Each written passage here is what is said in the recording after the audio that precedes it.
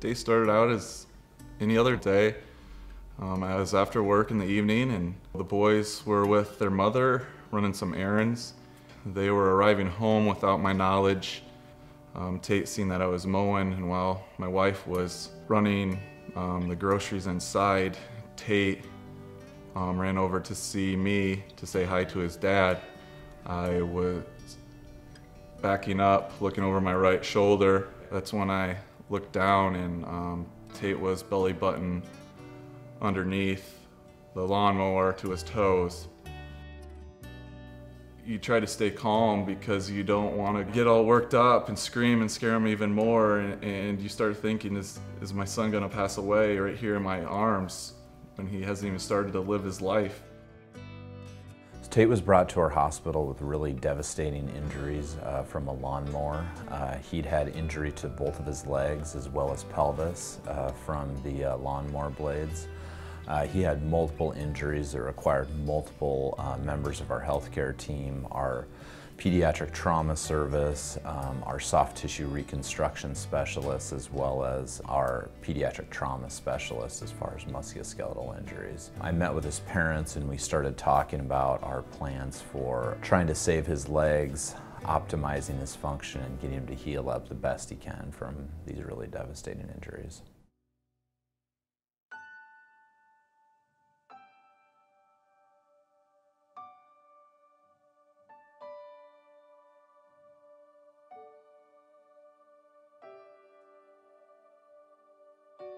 Even though it was a super difficult incident and experience to deal with, I just remember all the nurses that were on his care team. They were just so skilled, got us whatever we needed. They were super sincere.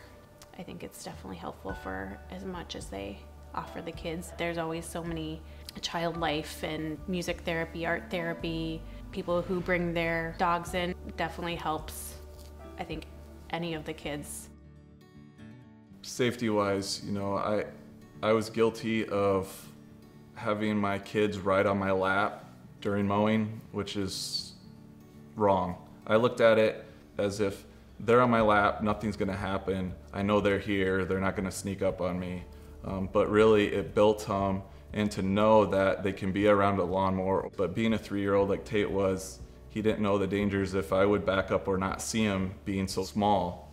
So from just day one, tell your kids you have to be inside when you're out mowing. It's a serious discussion you need to have with your wife or husband or family, that these things are not toys. They look cool to kids, but they're very dangerous. And look at our story, look at other people's stories. This is real, it can really happen. You can lose limbs, and even worse, you know, death. And don't ever allow them on or near it, or rides on them, even if you're not mowing, because it just creates that culture of saying it's okay to be on the lawnmowers.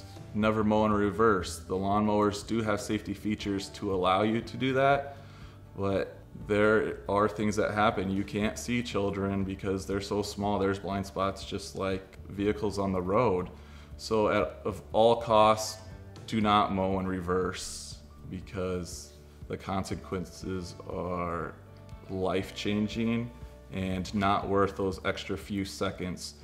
Today, Tate is doing extremely well. Looking at him, you wouldn't have known anything had happened. He obviously has some scars from his skin grafts, but he is running around, riding his bike, which he learned how to do, you know, even without training wheels.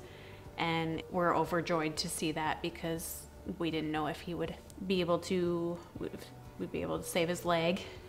His procedures went very well. We were able to get his soft tissues to heal. We were able to get his bone to heal.